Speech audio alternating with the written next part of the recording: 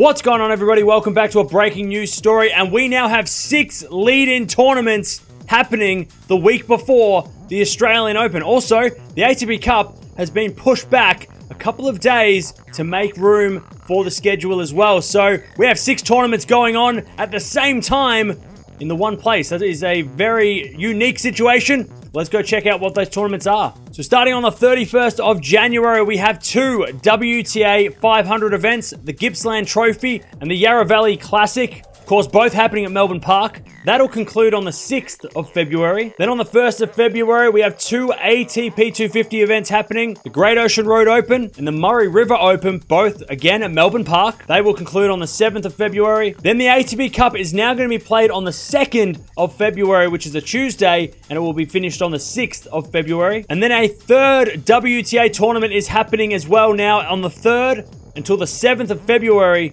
the Grampians Trophy. And that tournament is brought in because of the players that are in hard quarantine. So all the players playing in that event are the ones that have been affected by the 14-day quarantine where they can't leave and can't train. So it makes it a little bit more fair because they'll all be on the same level. And again, that's happening at Melbourne Park. So 6 tournaments are all happening simultaneously before the Australian Open. They've added that WTA tournament to give those players that are in hard quarantine, you know, Andreescu, we have Azarenka, Sakari as well.